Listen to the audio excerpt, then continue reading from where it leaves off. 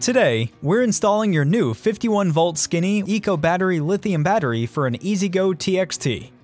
Your battery bundle should include the following items: an Eco Battery Lithium battery, charger, optional DC to DC 12-volt converter, CAN LCD meter, and an E-Z-GO TXT charge port.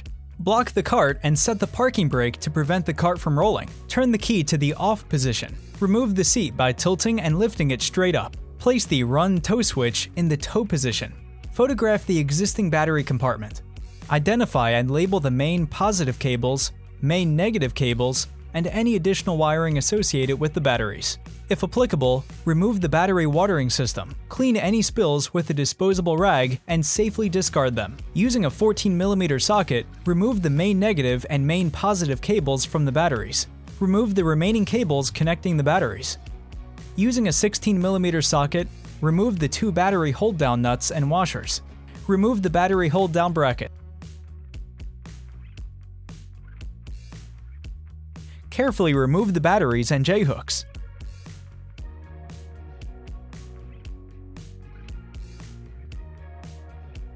If your battery compartment is dirty, take the opportunity to clean the area. Determine which corner of the battery tray you would like to install the battery in. Locate the factory charge port and identify the drive-off safety protection wire coming out of the back of it. The drive-off protection wire will generally be the smaller of the three wires. Cut the drive-off protection wire from the back of the charge port. Remove the factory charge port by drilling out the 4 rivets holding it in place.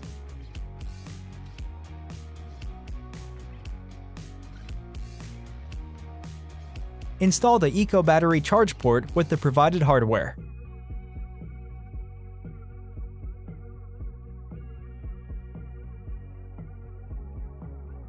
Securely mount the Eco Battery charger in a location safe from direct water spray. Maintain at least 6 inches of open space from the fan. Connect the gray Quick Connect connector to the corresponding connector on the charging port. If your cart has lights or 12-volt accessories, install the 12-volt converter using the 12-volt converter quick start guide and the provided diagram. The guide is linked in the description below. Install the DC to DC converter in a convenient location. Connect the DC to DC wire harness to the DC to DC converter. Make sure that the connector snaps securely. Locate the drive-off safety wire previously removed from the stock charging port. This wire needs constant power in order for the controller to function. We suggest installing a 5/16 ring terminal on the end of the wire and connecting it to the positive terminal of the battery. Route the DC wires toward the battery.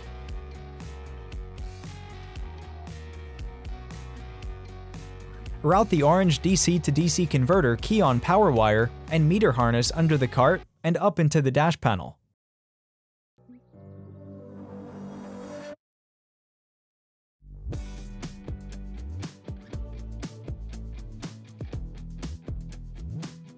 Remove the 2 screws from the key switch.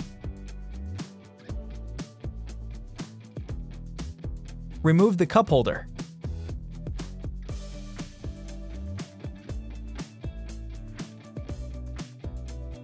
Locate the constant power wire on the back of the key switch. Combine this wire and the orange DC to DC key-on power wire together in a single spade connector or use a piggyback spade connector. Reinstall on the key switch terminal.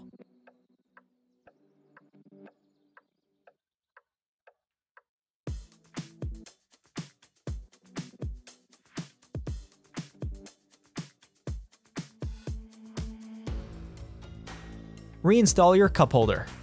Decide which method you would prefer to use to mount your battery meter. A few examples are shown. Method 1. Flush mount.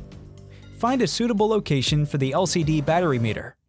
Before cutting any holes, ensure that you can route the meter cable to this location and that there is sufficient clearance behind the meter. Use a 2 1/16" hole saw, 52mm, to cut the hole for the meter, or use the optional mounting bracket not included to mount the meter. To show the process, we will repeat these steps on and off the cart. Place your battery meter bracket to the back of the meter. Attach the supplied nuts.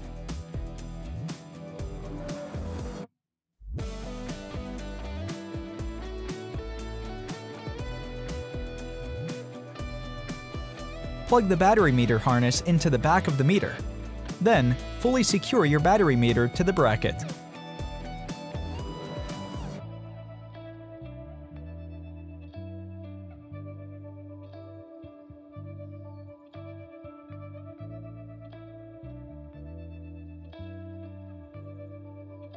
Method 2.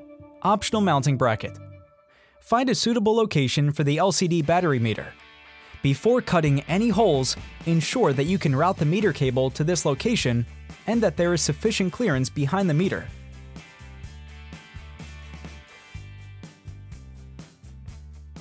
Cut a hole large enough to route your harness connections.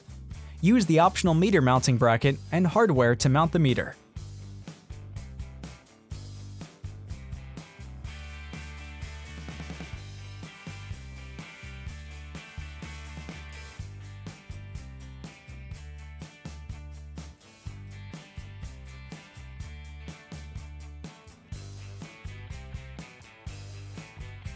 Method 3. Steering column mount. Clamp the steering column mount at your desired height. Cut a hole in your dash to run your harness connections through. Make sure your harness can reach the battery meter. Then, fully secure your battery meter to the bracket.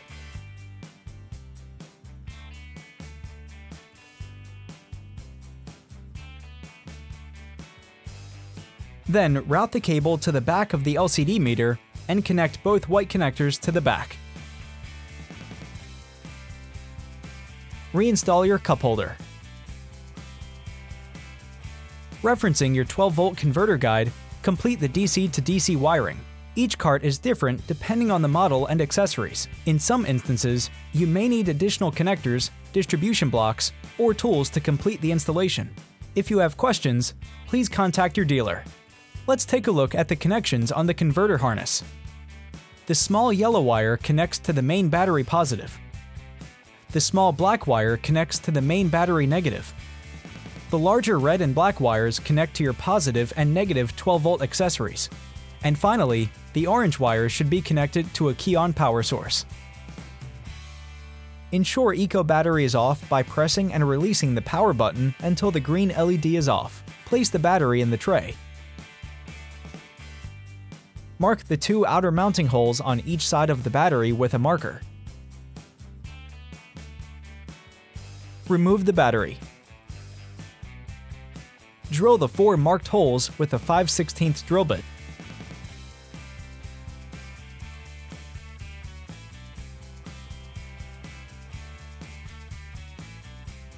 Reinstall the battery and secure the battery with 4 5/16 bolts, washers, and nuts.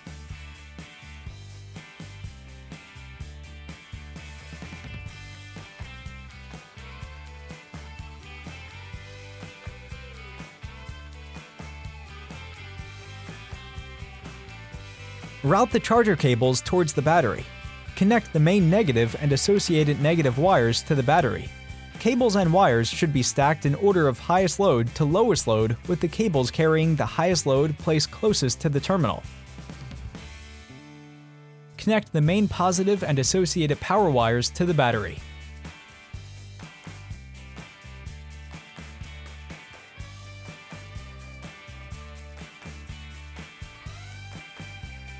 Terminal bolts should be tightened no more than 8 foot-pounds, or 72 inch-pounds.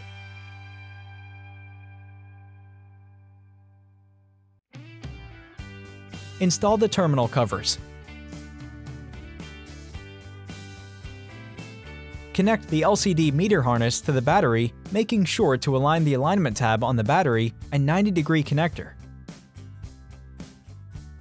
Connect the charger CAN cable to one of the 2 CAN connectors on the meter cable. It does not matter which connector you use on the meter cable. Secure any loose wires and cables. Double-check all wiring. If you're not 100% sure all wiring is correct, do not power on the battery. If you're confident the wiring is correct, power on the battery by pressing the on-off button. Once the button is lit green, the battery is on and power is available. Turn the tow run switch to run. Reinstall the seat. Test the cart to ensure it moves when the throttle is pressed.